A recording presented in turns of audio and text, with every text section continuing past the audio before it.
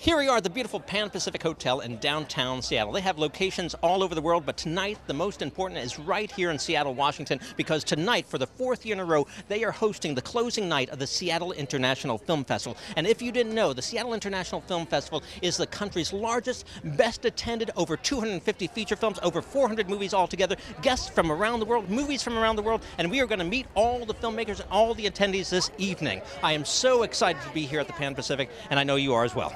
And we are here to celebrate filmmakers like yourself. Welcome, Ellie Camaro. Thank you, Warren. Director of A Lot Like You, and Tom Kenny, producer of A Lot Like You. Are you having a great time so far? Oh my gosh, Yeah. It's been amazing. Amazing.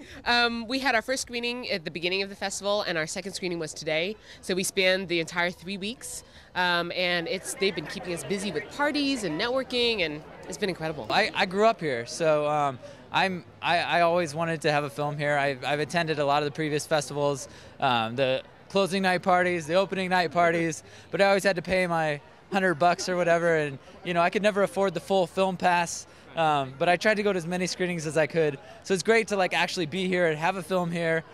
Both of our screenings were packed. They were completely packed. They had to turn people away at the door.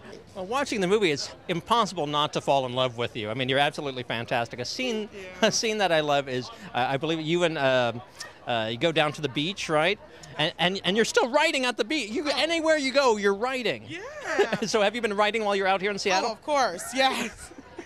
Yes, what I do is when I watch a documentary, I try to tell myself, is this one that I can make a new piece out of? So yes, I have 3 new pieces in the works because I've been feeling really inspired while I was here. And actually this is a very timely thing, which is why I think the role of the editor, it's very unusual for me to come out of my darkened room and talk to people about filmmaking. And I've got lots to say, but it's like actually in a drama you can't really tell what I've done. And actually I don't, lots of people don't want me to tell you what I've done because it's covering up things that didn't work or, performances that could have been improved. And I'm very proud to be a sort of in the back room about this. But the truth is, this kind of film highlights the fact that all of us are filming more. We've got mobile cameras and we've got technology available. All of us have got technology available to make little films. Here we are, closing night of the Seattle International Film Festival. It's the 4th year in a row. We've closed out at the Pan Pacific Hotel in downtown Seattle. Gorgeous evening, fantastic guests, stars everywhere.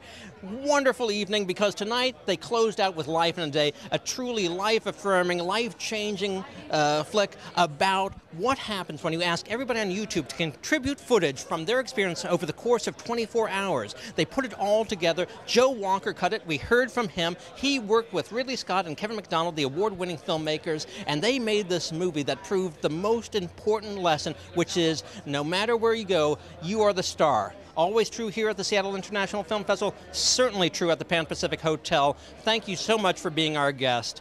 Wonderful festival. Join us in year 5 for the closing night party here at the Pan Pacific Hotel.